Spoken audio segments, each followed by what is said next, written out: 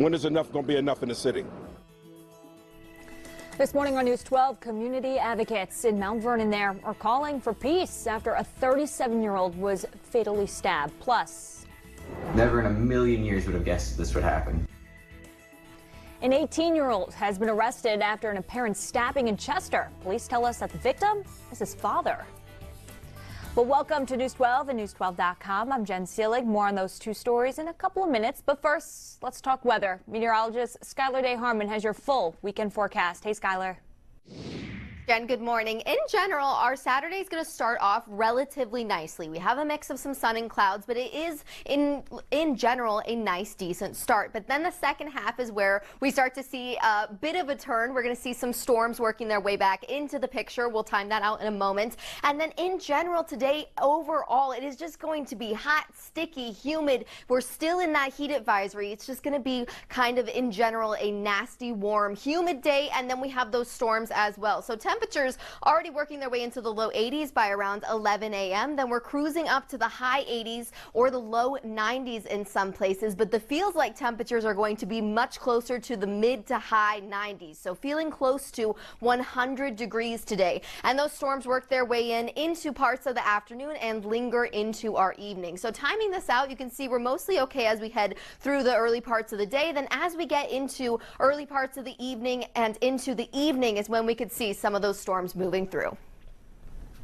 Okay, Skylar, thank you. Well, the plea deals for the men accused of plotting the 9/11 terror attacks have now been revoked. Defense Secretary Lloyd Austin signing off on that decision last night. As we've reported, Khalid Sheikh Mohammed and two other defendants agreed to the deal earlier this week.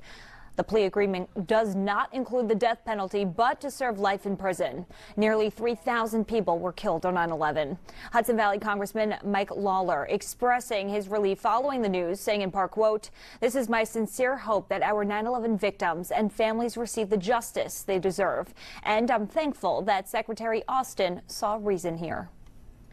Police are investigating a deadly stabbing of a 37-year-old man in Mount Vernon. City officials said this happened around 10:20 Thursday night near the corner of Union Avenue and East 3rd Street. We're told that the victim died at the hospital from multiple stab wounds. While no suspects are currently in custody at this time, a community advocate is right now speaking out about the violence happening in the city.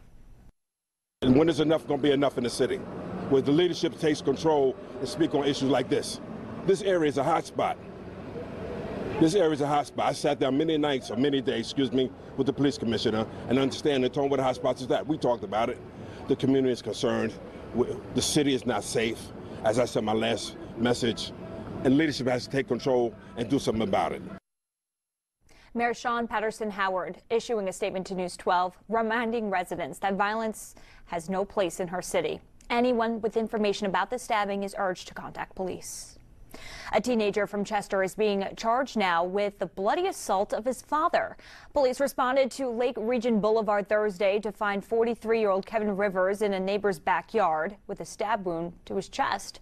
The suspect, 18-year-old Jaden Rivers, is also facing forcible touching charges from two alleged incidents that happened back in June. A man who just started renting a room inside of their home tells us that he got along well with them.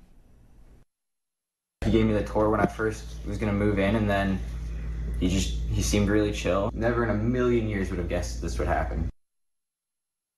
Jaden is currently now behind bars. He was arraigned on one count of felony assault. A Poughkeepsie man who pulled a gun on officers will spend the next 10 years now behind bars. Authorities say Leopoldo Duarte Palacios pled guilty to weapons charges. Last August, officers say that they approached him on Main Street in response to a police report. During a confrontation, an officer shot him in the arm to try to disarm him. The 38-year-old will also be under post-release supervision for 5 years. In Dutchess County, 42-year-old Christopher Ortiz from Beekman was arrested for trying to rob a motel room. This was Thursday night. Police say he had a knife while he broke into the room at the Pine Grove Motel. He's facing several charges, including criminal mischief.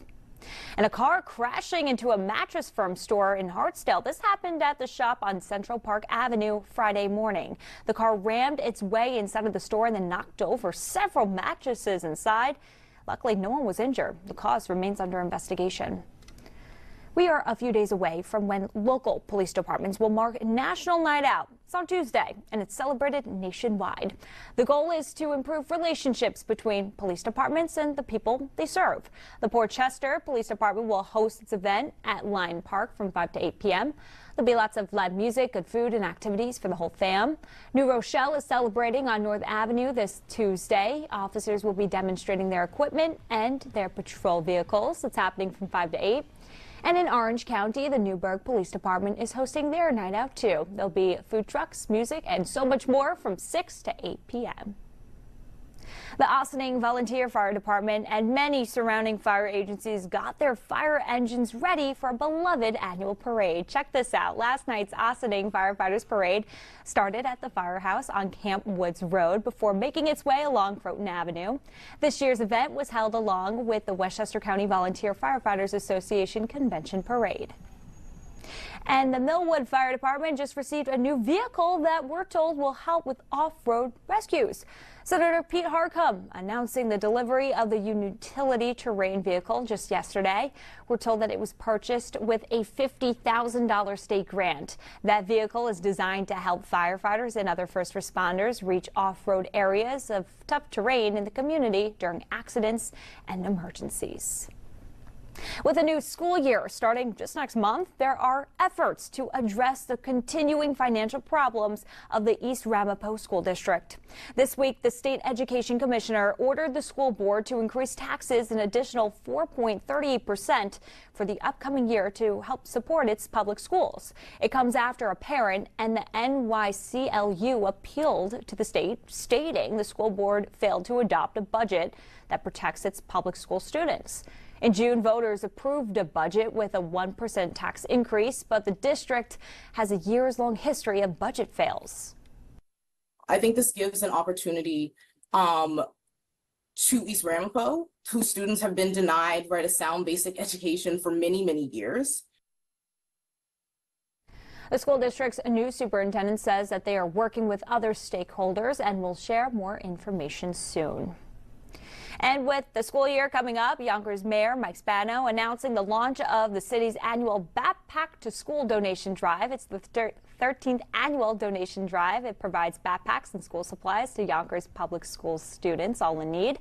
Donations can be dropped off at the listed locations until Sunday, August 18th.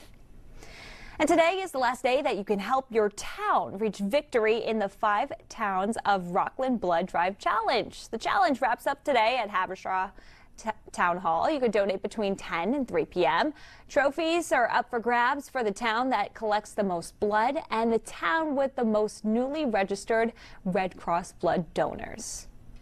All right, let's get another check of your hyper-local weekend forecast with Storm Watch team meteorologist Skylar Day Harmon. Good morning, Skylar. So with those storms that we are looking at as we head into the second half of our Saturday,